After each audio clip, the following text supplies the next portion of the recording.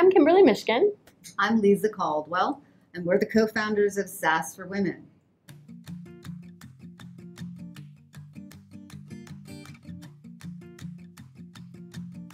Kim, one question that looms really large in a woman's head as she's going through divorce is, will the kids be all right? Right. And we know that because it's the most popular piece on our website. That is a big question, and we do hear it all the time. And the answer to that question is it depends.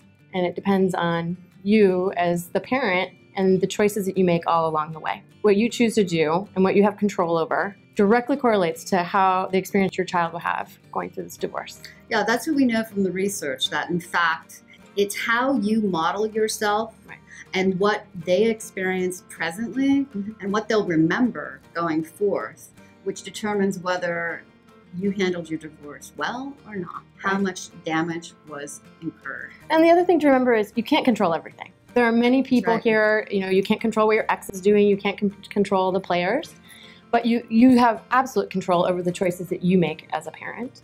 And so if you are making good choices whenever you can, that's what your child is going to remember. Good example. Your ex calls on the phone screaming at you, and here we go again, round and round, and you're so tempted to get into it with him right then and there because he's saying such horrible things. And then you look over and you see your daughter standing there, and you have a choice. You can go to town and have that argument right there on the phone, or you can stop, excuse yourself, and realize that your daughter's going to watch all that unfold. So there, you've made a series of, if you make a series of good choices, those start to add up. Yeah, one other thing that we know is that when women come into our office, it's very hard sometimes for them to really understand what are their best choices, what are the good decisions that they should be making. But as coaches, if we can help direct them to think of their children, it's odd. The truth comes through like a lightning bolt, how they should behave. If we can remind them of what they want to do, what they want to model for their children, it's incredible.